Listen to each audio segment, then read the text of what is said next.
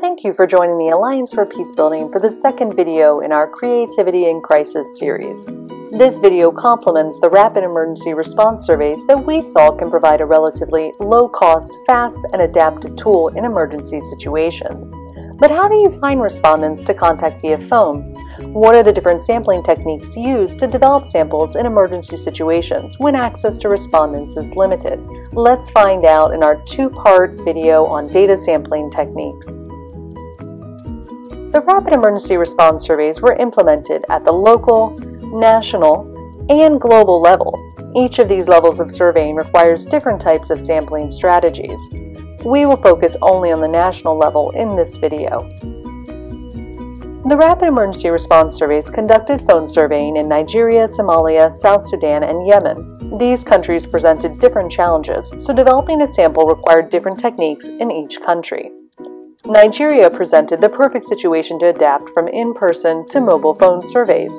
They had already conducted a nationally representative survey that included phone numbers and consent from survey respondents. There are many advantages of using a sample from a previous survey. It helps minimize legal implications because some countries do not allow large numbers of unsolicited phone calls. It also leads to increased response rates and overall data collection because you've already established rapport with your respondents. 80% of interviews in Nigeria were successful.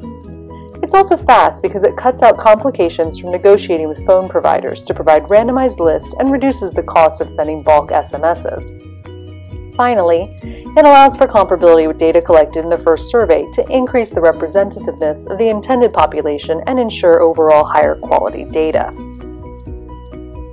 In our second country case in Somalia, previous surveys like in Nigeria did not exist. However, it was possible to use administrative population contact lists. More often than not, though, these lists are usually unavailable, unreliable, or severely outdated. Recognizing these limitations, they decided to send bulk SMS to this population contact list to generate an alternative random sampling. This method requires negotiating with network providers or other administrative services to gain access to phone number listings. The bulk SMSs can be geographically targeted to ensure representation of crisis-affected populations rather than a countrywide sample. In Somalia, only 65% of the respondents who answered the bulk SMS completed the survey.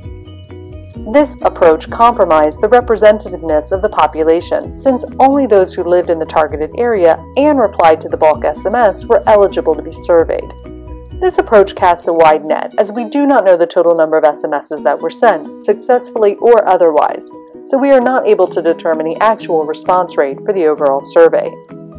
It can also be quite expensive, since you need to negotiate or pay for access to these population contact lists. In the third case, in South Sudan and Yemen, neither previous surveys nor population contact lists existed.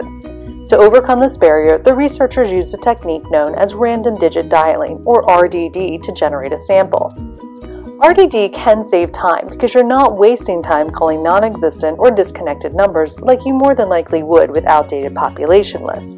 However, response rates are unpredictable. On average, only 10% of the numbers called resulted in successful interviews, which prolongs the overall survey's duration. So how does it work? A machine learning algorithm identifies a small set of verified existing numbers in the region of operation. From these phone numbers, country codes, area codes, mobile phone operating codes, and unique digits are identified. In this example, the last 7 digits of the number are unique. The algorithm will then randomly generate those last 7 digits to create mobile phone numbers that are likely to exist in the specified area of interest. Join us for the second part of this video focused on additional triangulation sources you can employ to strengthen data collected from random sampling techniques.